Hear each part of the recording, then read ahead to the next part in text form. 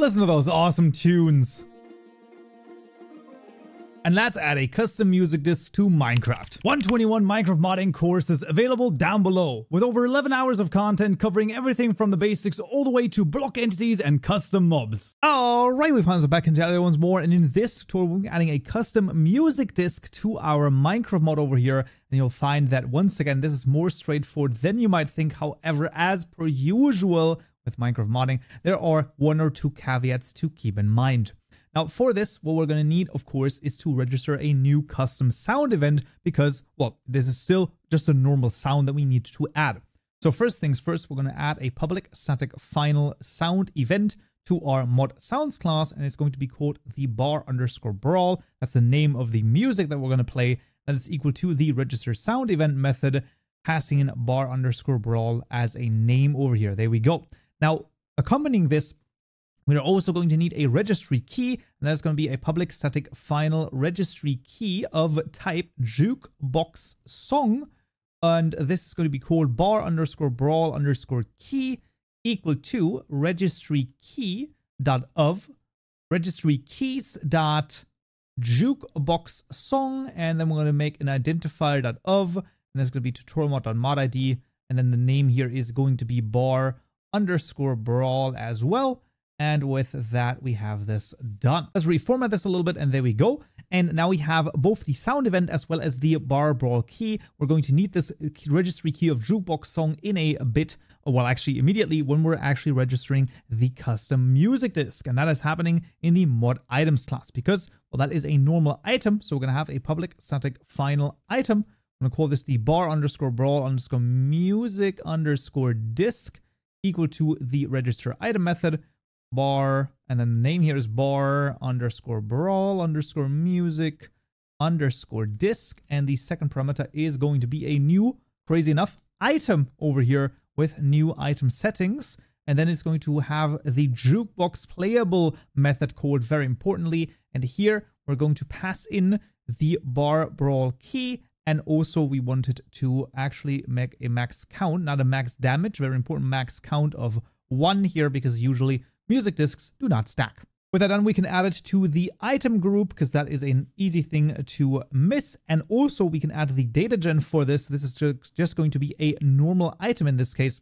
Very, very straightforward. Basically, we're just going to register it for the bar_brawl music disc. This is the generated register call over here. And once we have that, we can move on to the assets over here. The first thing here you can see, of course, is the translation, basically just taking item tutorial mod bar_brawl music disc, and then we have a secondary one, which is a .desc, which is the description, basically usually containing the artist as well as the name of the song. And then I also added CC0 here to denote that the song is under the Creative Commons 0 or public domain license. So you can keep that in mind, and there we go. We can now add the sound over here. That's going to be the bar_brawl.ogg. When it comes to the OGG file, of course, we don't need to take a look at this. This is all fine. We do want to add it to the Git though, but basically when it opens, you can just close it. I don't know why IntelliJ interprets the OGG file as something it can open. Obviously, this is a sound file.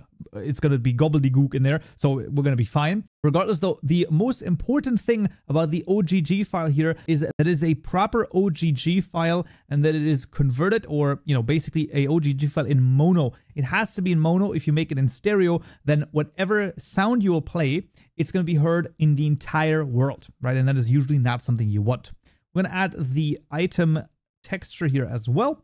And then the last thing to do in the assets is going to be the sounds.json. But after this, we're not done quite just yet. Let's just add it over here very straightforwardly. This is the bar_brawl, and that is going to be an object here with a sounds list. And this list is going to have another object in it. And that's going to have a name. His name is tutorial mod : bar_brawl. And that is going to have a stream, which is going to be true. Because in this case, we basically want this to continuously play. And that is going to be defining that. So with this, we're almost done, except the last thing is we need to, once again, have something in the data over here. But it's not going to be a tag, actually. This is going to be a new form of sort of data JSON file. Now, in theory, similarly to what we've seen with the trims over here, right? This also generated some JSON files. And in theory, we could add this to it, right? So we could basically, or like not add this to it, but we can make another class over here that generates the JSON file as well. I don't know. It depends on how many music disks you're really going to add, right? Once again, if you're realistically going to add like 2 of them, then you can just do it manually. If you're going to add like 10 or even more, then, you know, fair point, you could maybe do that. But it is very straightforward and very simple. So really, with just a little bit of Java knowledge, you should be able to do it. Regardless though, data tutorial mod, we're going to make it manually. So in the tutorial mod folder, right click new directory. I'm going to call this the Jukebox _ song. And then inside of there, I'm going to right click new file called the bar_brawl.json. The name given to the JSON file here has to match the name given to the identifier in the registry key. Very important. And then the contents of this, I'm just going to copy over, and you will see super straightforward, right? You have a comparator value of 15. This is obviously the value that is the Jukebox outputs when this particular music disk is inside of it, right? When it comes to Redstone, the description here for the translate is just the translation. Then the length in seconds should be fairly self-explanatory as well. It's just the length of this OGG file in seconds. And then the sound event it basically connects to is the bar brawl, which basically refers to this one right here, or this one right here, however, which way you want to look at it. Obviously, those two are the same thing. So that is the whole idea. With all of this done, we can first of all run the Datagen over here, obviously, because that is going to generate us the item model JSON file for our music disk. But once that is run through, we can jump into the game and hear if it works. All right, fans, are back in Minecraft. As you can see, the bar brawl music disk has been successfully added to the game. And if I were to put it in, you can see it starts playing absolutely freaking fantastic. And if I, well, move away, this is one thing that you should definitely test when you add this. It gets quieter and quieter until I can't hear it anymore. That means that the OGG file was probably in mono and we're basically good. Let's remove it, and there we go. And that is how easy it is to add a custom music disk to Minecraft. Awesome. As per usual, all of the code is linked down below, but that's going to be it for this tutorial right here. Next time in this video, we'll add a custom effect. Hope to see you there. So, yeah.